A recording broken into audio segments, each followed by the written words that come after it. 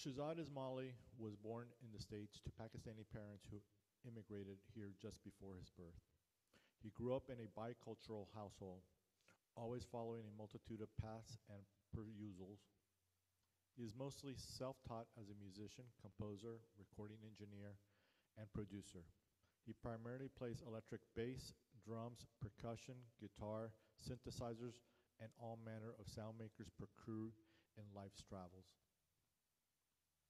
He has recorded and performed with a diverse crew of art makers: Yoko Ono, Laurie Anderson, Beth Orton, Colin Stetson, Ben Frost, Bonnie Prince Billy, Damian Rice, Jolie Holland, Secret Chiefs 3, Sam Amidon, Ragnar K. Yart Unsen, and many more.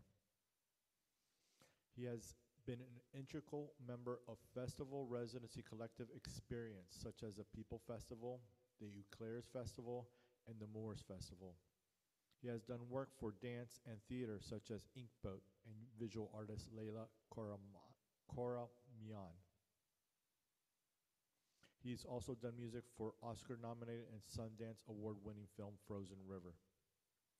This year alone, he'll teach in residence at BAMF, the Oklahoma Center for Contemporary Arts, and the Moynihan Triennial.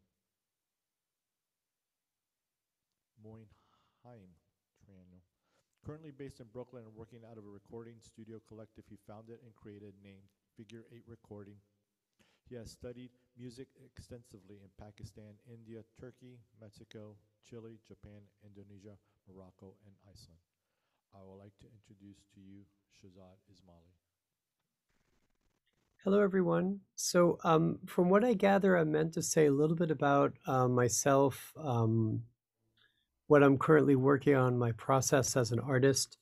And so I'm going to do that until about 2:30 or so, and then engage in a dialogue with anyone who's interested in asking some questions or wanting to know more about me or about anything I'm doing with my life or with music or otherwise. Let me begin by saying that ever since I was very, very young, I was deeply interested in playing music. Something happened at circa 2 years old that meant that was what I deeply wanted to pursue, what I wanted to do with my time and with my life and with my energy and with my short time here on the planet, as all of us have. I was trying to figure out why I was so interested in playing music, given the fact that my family doesn't play.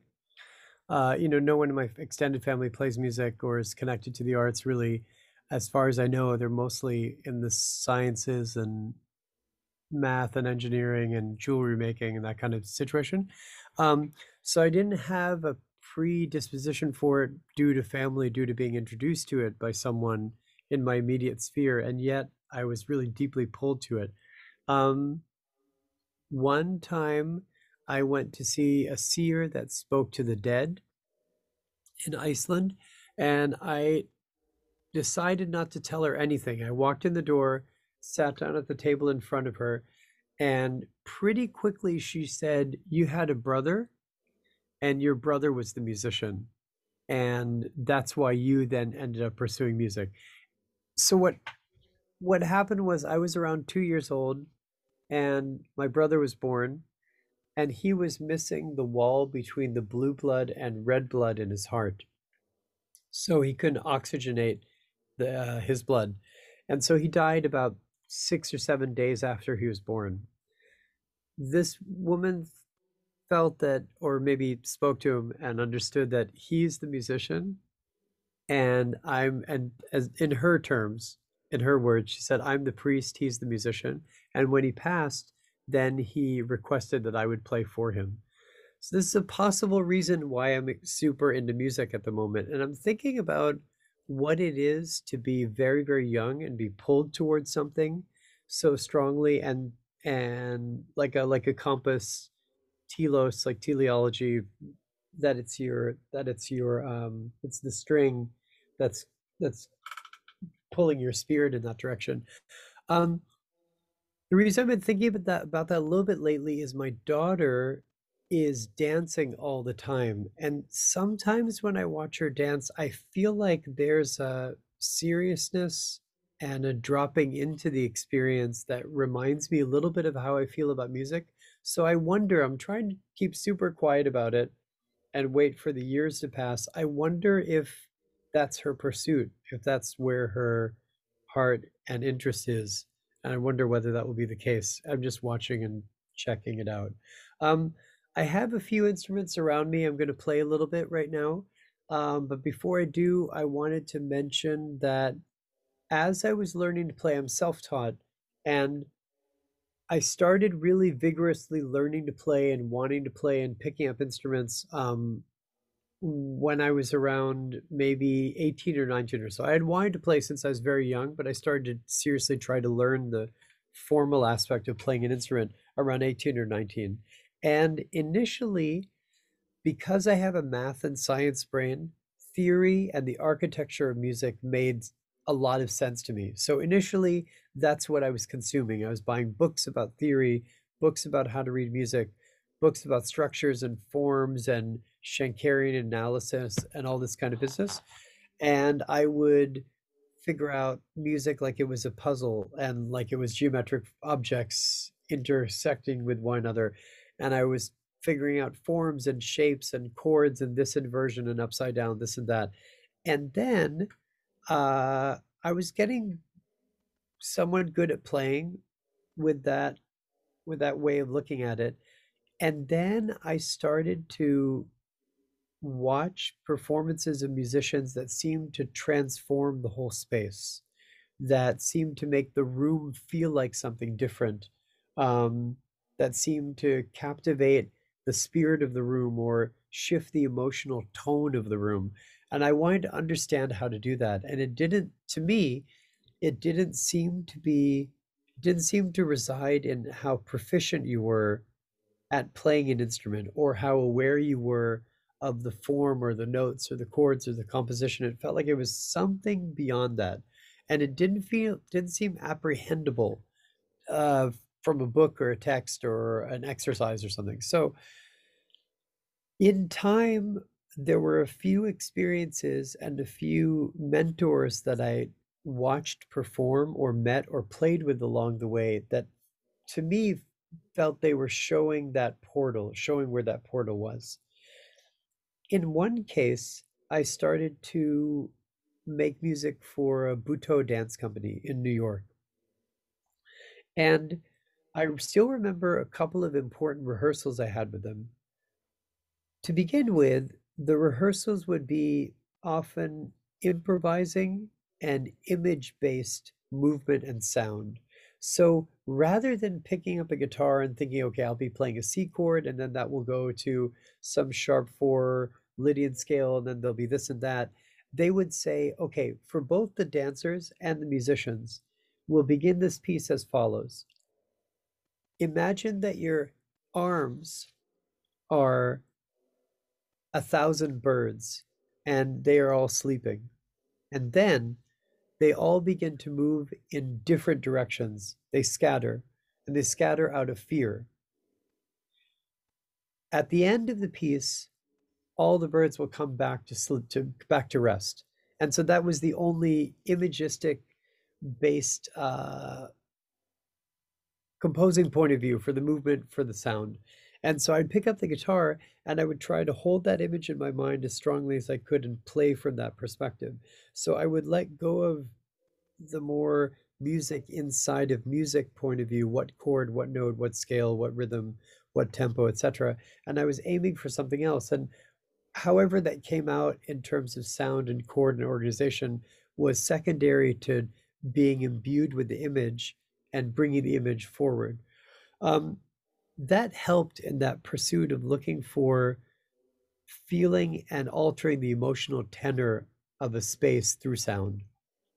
Then I got to see some musicians, Milford Graves, Mark Ribot, KG Hino, Pauline Oliveros, all of those folks felt like they were showing a portal through which sound alters feeling or sound affects feeling. And it was less about what note they were playing, what part they were playing, and more about something esoteric or mystical. And that was transpiring. Um, I will pause there on the talking side. I'm going to play for a little bit, just for about 10 minutes or so. Some different instruments that are collected around me in the studio. And then I'd love to open the floor for some questions, please.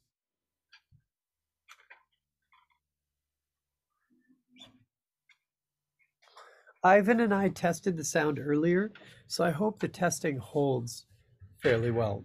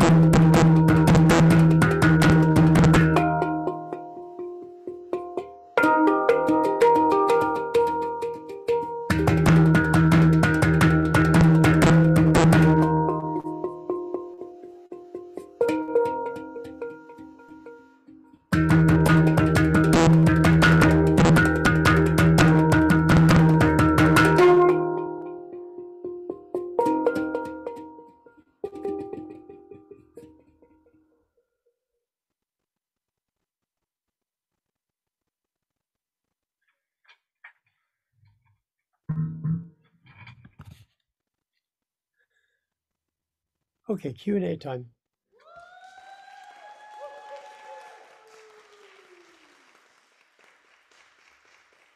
Hi, Shahzad.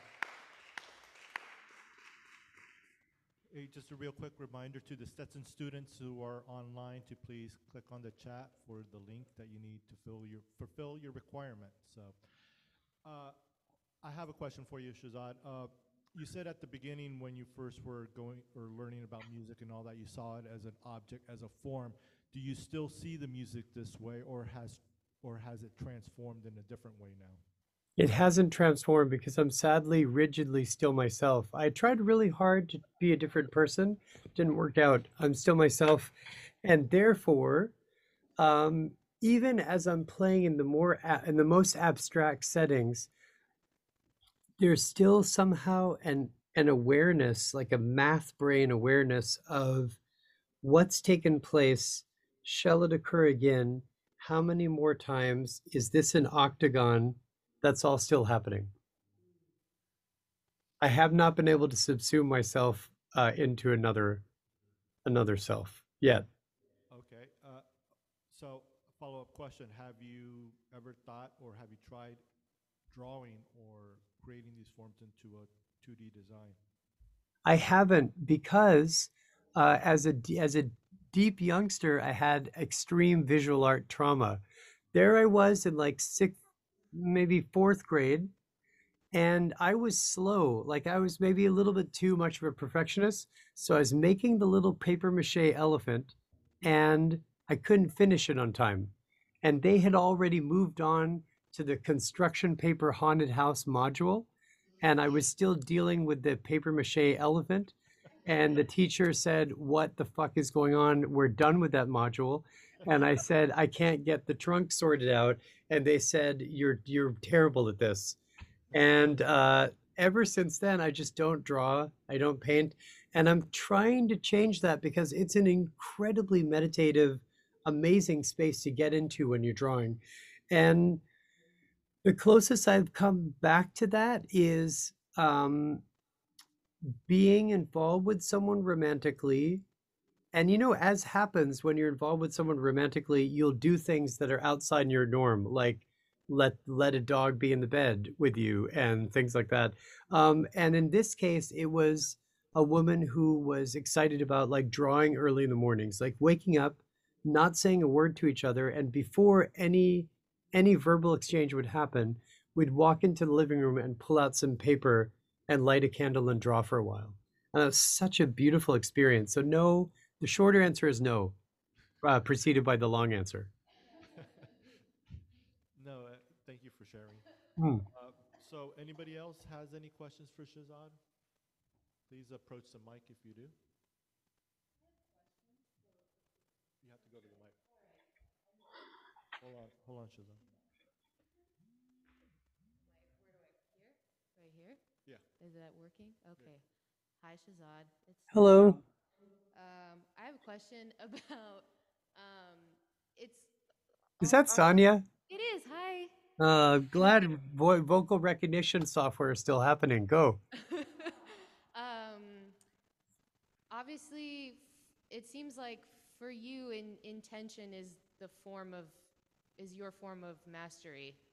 Like I feel like that is really resonant, even just like in that 10-minute performance. So my question is, because I feel like often as musicians, we are kind of told that mastery over one instrument or one medium is like the way to ascension. And I'm just curious, it seems like your ethos kind of contradicts that. So I'm wondering how you've navigated and how you've approached that in terms of like, discipline and practice and creation. If that's a clear question, maybe. I'm not sure. Um, a few answers, a few aspects of an answer. We all have our own dispositions, and my disposition is more excited by chaos and newness and change, and we can attribute that to whatever we want. We can attribute it to the fact that I was born under the Gemini situation. We can attribute it to the fact that I moved around a lot as a kid. Like my parents moved every 2 years. Um, Also born to immigrants, so the sort of dissonance of identity and the multiplicity of identity. So I have by nature an anti boring the hole down 3 miles of ice into the bottom of the 20 million year old organism in Antarctica. Like, that's not my space. And so, for better and worse, of course. And so, I ended up instead spreading horizontally across things, touching different instruments and sounds. And to my understanding, noticed that that wide horizontal spread was giving me oddly, counterintuitively, a depth of understanding. Because as you heard sound and intention displayed through an acoustic guitar, and then through a bass, and then through a drum set, and then through a synthesizer, you started to see cross similarities of intention, of sound, of the way it acts upon a space, acts upon another person and another musician. And so you started to receive some of the same lessons that you get from depth, from singularity, from going down into a singular instrument or singular substance. That's one part of the answer. Another one is just generally about intention. So I noticed that with many of the musicians I would play with, particularly the ones I would improvise with, if the intention of your maybe thought, heart, spirit mechanism was really strong, like a slice, like a line cutting through the space, things would coalesce around it. It could change the atmosphere. It could change the palette of what was happening around you if there's a group of musicians. It's almost like, if I can think of it, a good image for it, it's like when you look up in the sky and you see a flock of birds move directions. And it probably started with one bird. I mean, if we could slow down, like shoot in video, go super, super slow motion, probably you could at one moment feel like it was one bird's movement, and then the whole flock moves. And it's that kind of, I suppose, feeling that you get a sudden intuition to make a sound, make a statement, make a rhythm, choose a volume, choose a note, and then your own self is like the remaining flock of birds, and then it amplifies into the other musicians on stage and potentially the whole audience, and you all move and shift in this intense, gorgeous, wild way. That is the closest I can get to an answer. Thank you. Any other questions? No, go ahead, ask. If you could do me a favor, also take the mask off. I think people, yeah. I can do that. I'm back. Is that Sonia again? Yeah. Amazing. We should just go, yeah. Just pouring it over into our one-on-ones. Second question is on mentorship, because you talked a little bit about that. And I'm just curious what that has looked like at different phases in your life in terms of cultivating that, either asking for or trying to build mentorship with elders, or otherwise. I think that's something I've struggled with. So I'm just curious what your experience has been. Thanks. I was very happy to live in New York because I feel like, obviously I'm the one talking, so all I can do is share my thoughts about it, which will be extremely colored by who this person is. So right or wrong, I'm going to say how it's been for me. The thing about living in New York that I've appreciated is you get to catch people that you're moved by in social downtime circumstances, and it means that you can begin something together. I've felt like when musicians or artists were on tour coming through a city, and now being on the other side of that experience, I felt that when they're coming through on tour, the show's over and they're really interested in minimally a couple minutes of talking to someone and then getting to the hotel, turning the heat all the way up, watching a movie, ordering some room service, trying to sleep, and then maybe getting into a whole different set of things. And whereas when you live in New York, you'd go see Marc Ribot play at some concert, and then he would just go over to the bar later and just sit down for a while, and you would sidle up next to him and start talking to him about music. And then you would ask him for his phone number, and then he would begrudgingly give it to you. And then you would start cold calling him incessantly until he would let you come over to his apartment. And then he would share some piece of music he was working on. And then you would surreptitiously record it on your phone.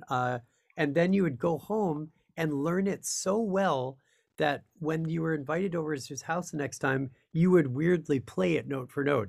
And then he would be kind of alarmed. And then he would say, I've got this gig a month from now and I need a bass player for it.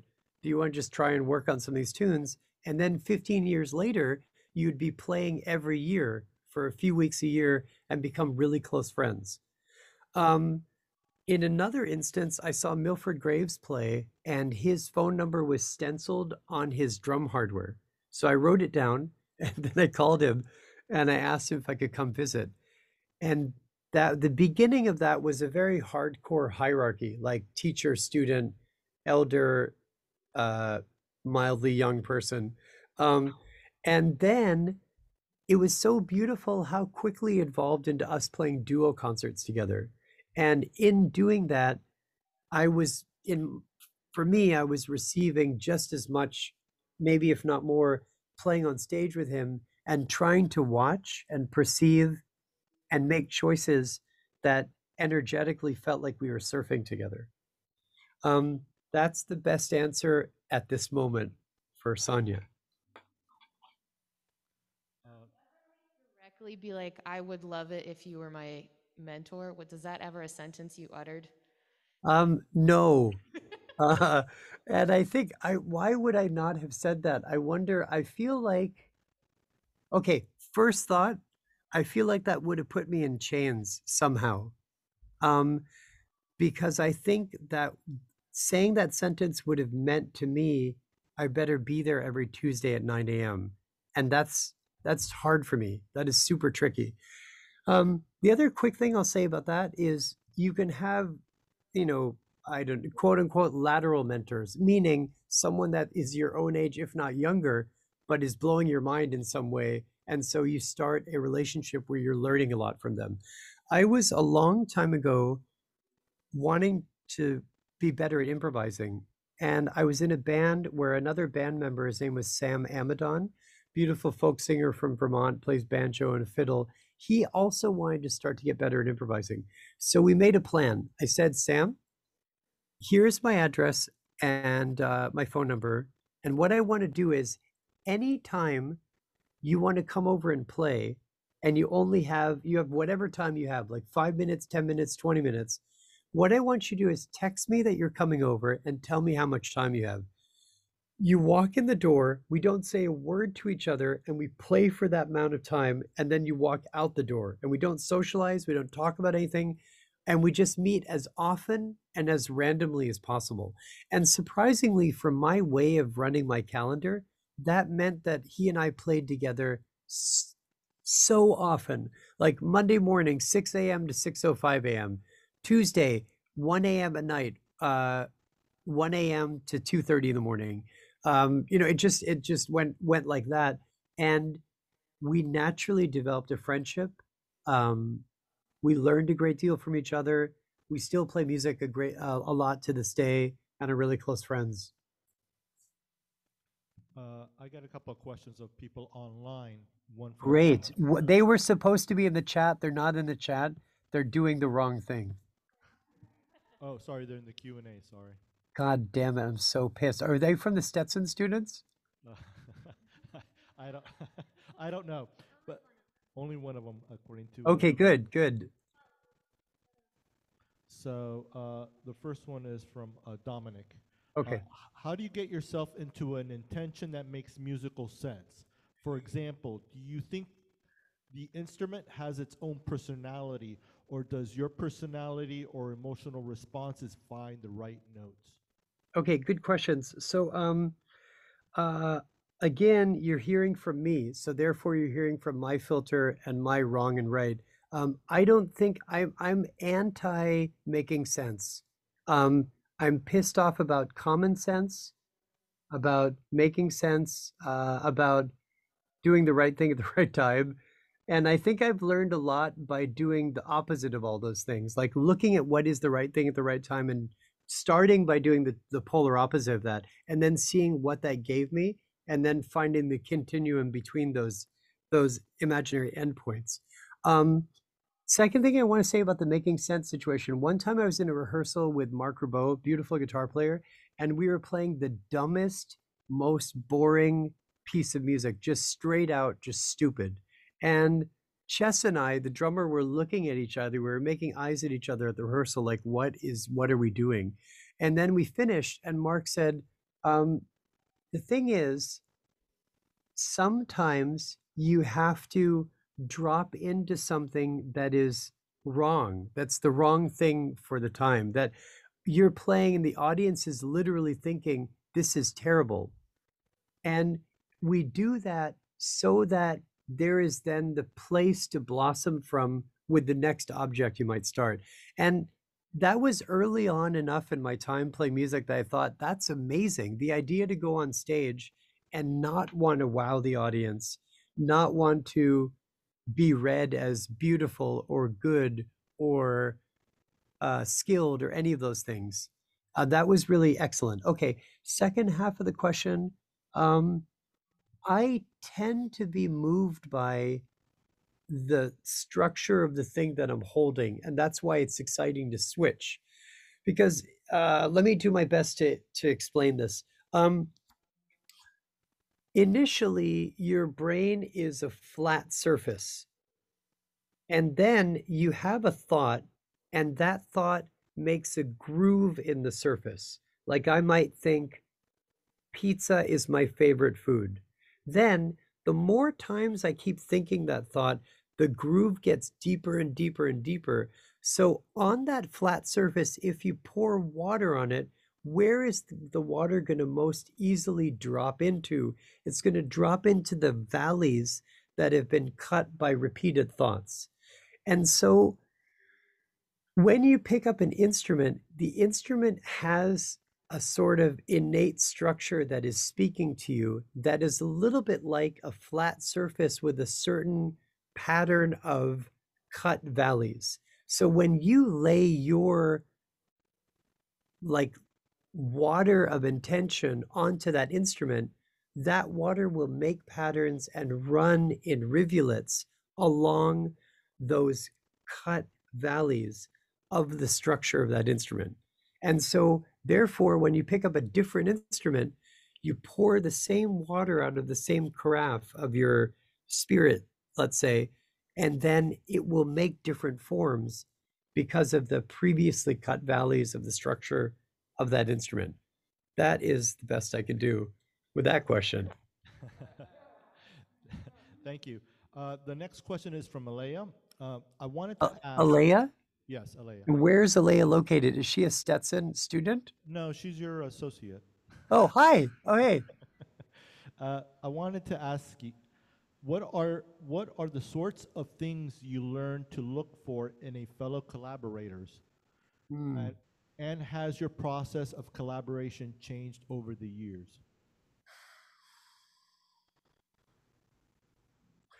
I look for just simply a collaborator saying, let's collaborate. I think that's all I'm looking for, because I'm still so excited by intense diversity. For example, on any given moment, I can open up what I'm doing. I'm going to try and see if there's an example here that's useful. Let me see very quickly. Okay, so for example, tomorrow I'm going to do a little bit of recording with a guitar player named Leo Abrahams, who was Brian Eno's primary guitar player for a lot of his records. And we're just going to make pieces using one rubber band held against the laptop mic and recording over Zoom, just back and forth. Then I'm going to record some screaming sounds for a dance score, like a dance theater score. And then I'm going to drive to Philadelphia and play a concert with this woman, Arooj Aftab, who's a Pakistani singer. What I'm trying to say is that I'm just looking for let's collaborate, and that's it. Like as wide as possible, as much of a different orientation of people as possible. Um, there was a second part to the question I wanted to remember right now. Can you tell me really quick, Ivan? Hold on. Has it changed over the Oh years? yeah. Here's how it's changed over time. Um, again, you're hearing from me. So this is my filter of my right and wrong. That's the best I can do. The way it's changed over time is do less. I mean, I totally blew it by doing too much all the time. I think the less you do, the better you do at it. And I wish I had known that earlier, but now's the time that I know that. Okay. I guess that's it for questions. Oh, you have one? Okay. Okay. Go ahead, Alma. Hold on. Hello, it's Amma. Hello, And Alma. hey, and I was wondering, you used the banjo and also how you use the uh, handpan. They were so alternative, interesting uh, expressions of how to use that instrument. So I wanted to know like how you go about choosing which instruments you use, and then are you gravitating towards like traditional African American instruments, and then superimposing or juxtaposing how they're usually used in and creating a different lexicon of sounds out of them than we usually see. Super good question. So, I tend to choose instruments by virtue of traveling a lot, like pre-COVID, traveling a lot through the world, landing somewhere, looking at what is uh, folkloric or indigenous to that space, going out, getting an instrument, finding someone that plays it traditionally, and understanding a little bit about the language of it, and then bringing it back home and totally disrespectfully playing it in the way that I feel like. And the reason I'd say that, not too particularly tongue in cheek, is that I keep wanting to preface this by saying that it's my filter and my understanding of the world because it's so opinionated, but all of us are. Um, I feel like nothing is that old. Like, what are we doing? Like, we are, as humans, what are we, like 50,000, 100,000 years old? And the fucking piano is what, like 400 years old? And you expect me to respect it as an instrument, as a history? You expect me to approach it and think like this instrument deserves to be played in this way by these people with this historical representation and these pieces. No way, because it's all new, it's all recent, it's all totally fictitious. The piano is fictitious, its history and lexicon is fictitious. It was made up on the spot. Like it was like a match that was just lit, and is just being held in front of you on fire, and someone says, well, matches, they must be lit this way, they must be held this way, they must be respected. It's a match that was just lit and, in fact, is about to go out.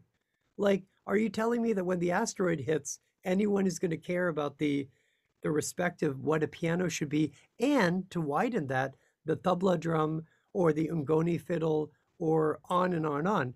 All these things feel to me like instances of randomness where some humans collected around a sound and then codified it and then repeated it.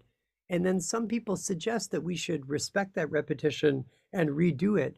But I still feel like the coolest thing is 20 or 50,000 years ago, we were in an original feeling to make sound. Can we always play from that point of view prior to this whole piano, equal temperament, Messiaen, Debussy, on and on and on? It's all fiction that's so recent. The other thing I wanted to say about that quickly is it's so fun to do mismatching on occasion and just see what it brings you. For example, um, this has probably been seen by many folks these days, but I still want to do it anyway right now.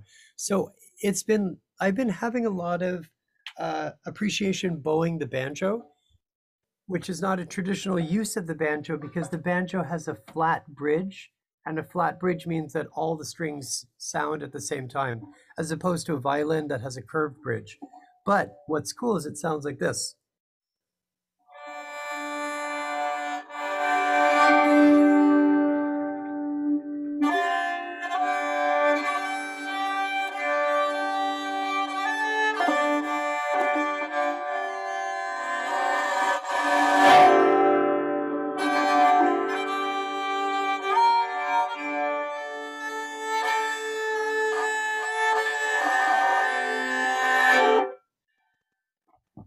Okay, so that's the best I could do with that answer.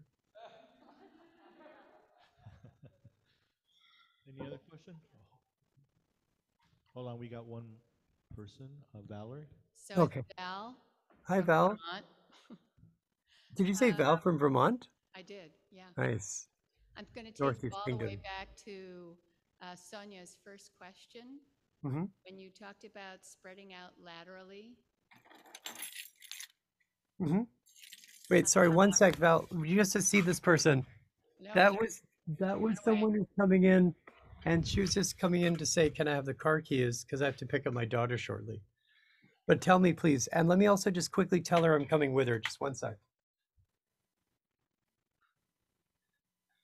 Okay, Val, I'm ready. Go. So my question is, have you ever gotten lost? Has it ever been hard to pull back from where you've spread?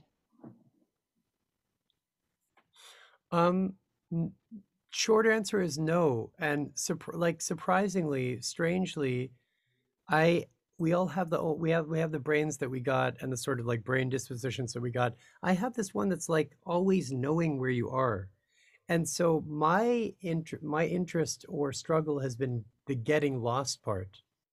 And which is why I'm so grateful that in playing music occasionally, I get to that lost space. I'm improvising with someone, I'm making some sound, and then suddenly it's 10 minutes later. And something transpired, and I was so deep in it that I wasn't aware of the room. I wasn't aware of where I was geographically. And so I haven't ever been lost where I couldn't return from the spread. And I really appreciate and value getting lost because it doesn't happen very easily. Thank you, Shahzad. I know that you had to go pick up, I imagine you need to go somewhere. So thank you very much for your time. We really appreciate you sharing your thoughts and performing for us. Thanks so much. It was wonderful to be with all of you.